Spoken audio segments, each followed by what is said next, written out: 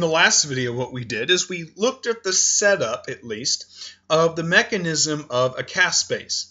And caspases, as you might recall, are the enzymes that induce apoptosis when the cell decides that it needs to commit suicide.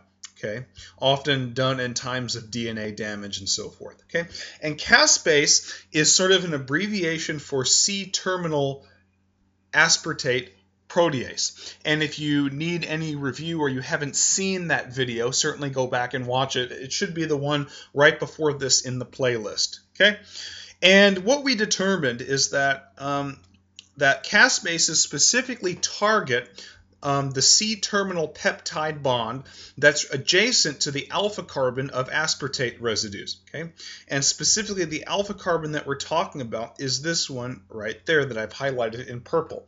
Okay, and what you must remember about proteases is that they're specifically targeting a carboxylic acid derivative known as an amide bond.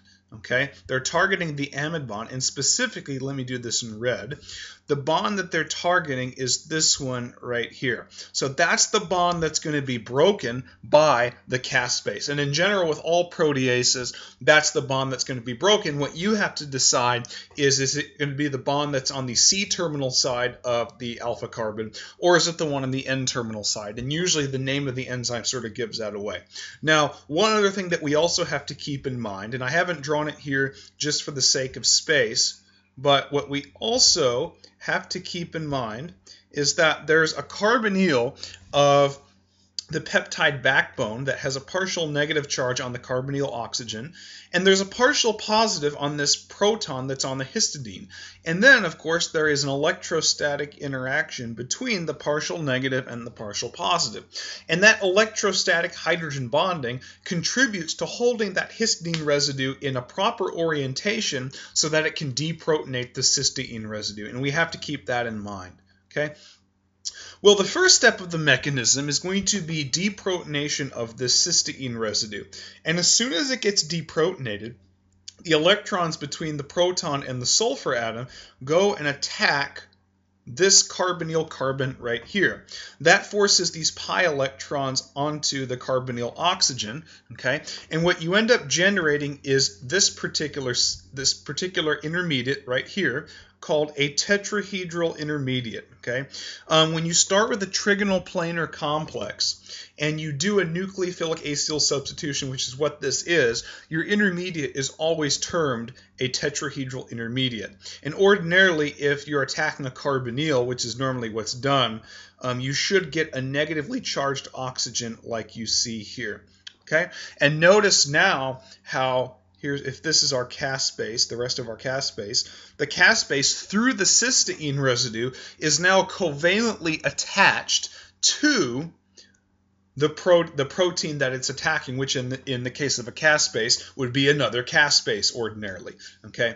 Now we have this tetrahedral intermediate. It's quickly going to collapse, and as it does, the pi bond here is going to reform. Okay, so the electrons that are on that alkoxide, the oxygen of the tetrahedral intermediate, those electrons reform the pi bond, and it kicks off the leaving group. And in this case, the leaving group is going to be this amine right here. Okay, so this amine is going to leave, and as it does, it's going to pick up this proton from the histidine, regenerating the resting state of that histidine residue. Now, what you may notice, and let me come over here and do this, what you may notice is that when the amine leaves, right, it's going to leave like this. It's going to leave instead of the 2 hydrogens on it, and then the rest of the group over here, right? And you say that the amine only has 2 hydrogens, which makes it have a neutral charge. But very quickly, once it leaves the active site, there's going to be a proton exchange with solution, and it will pick up an extra proton. Okay, and it will end up like this. Okay, so don't worry about that proton so much. It's not as important, but just know that when it leaves the active site, it will pick up a proton from solution. Okay, now we have the regenerated resting state of the histidine residue, and we're clear for another deprotonation. And the molecule that we're going to deprotonate is going to be water. Okay, so here's our water molecule, and what's going to happen is there's this lone pair on this shift base of the histidine, and it's going to attack this proton, and it's going to deprotonate water, and the electrons between the proton and the oxygen come out, and they attack this particular carbonyl carbon, generating a second tetrahedral intermediate. Okay. Once we generate that tetrahedral intermediate, again, it's quickly going to collapse back. So these electrons that are this lone pair that's on the alkox side of the tetrahedral intermediate, they're going to reform the pi bond, and they're going to kick off the best leaving group, which in this case is the cysteine residue. So cysteine leaves, and as it does, it picks up the proton that came from water that's on the histidine, and that regenerates the resting state of the histidine residue. Now, if you remember from our amine, when that was the leaving group, right, it left as R and H2, which is neutral, and it picked up a proton from solution, right, to generate the state of amines at physiological pH, right? Well, the carboxylate is going to do a similar thing. Notice how here it exists as a carboxylic acid through the mechanism of the enzyme. However, the carboxylic acid is very quickly going to do another proton exchange with solution, and you're going to generate the carboxylate version of the rest of the protein. Okay, so notice here we have the carboxylate version. Okay, and notice also, because it's a C-terminal protease, okay, the aspartate has a free carboxyl terminus. Okay, now what I also want to show you about the protease mechanisms is this. It's actually very sequential when you get to think about it. Okay, this goes for both cysteine proteases and serine proteases. Notice what's happening. We deprotonate the nucleophile, nucleophilic attack, generation of tetrahedral intermediate. Okay, then pi bond reforms and we lose a leaving group, right? In fact, what we're doing is we're just doing nucleophilic acyl substitutions from organic 2, okay? And the same thing's going to happen again. Deprotonate the nucleophile, nucleophilic attack, generation of tetrahedral intermediate, pi bond reforms, and we get our leaving group, okay? So I hope this video gave you a little bit of intuitive sense on the caspase mechanism, okay?